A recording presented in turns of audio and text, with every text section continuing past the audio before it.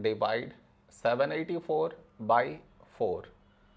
To do this division, we should frame it in this way. 784 here,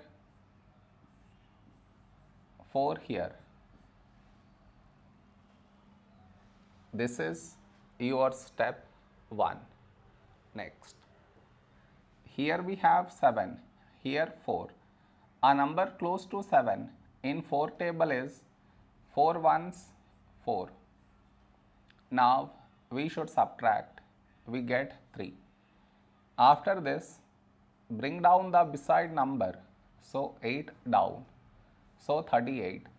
A number close to 38 in 4 table is 4 nines 36. Now we subtract, we get 2. After this, bring down the beside number, so 4 down, so 24. When do we get 24? In 4 table, 4 6 24. Now we subtract, we get 0. No more numbers to bring it down, so we stop here. This is our remainder, this is our quotient.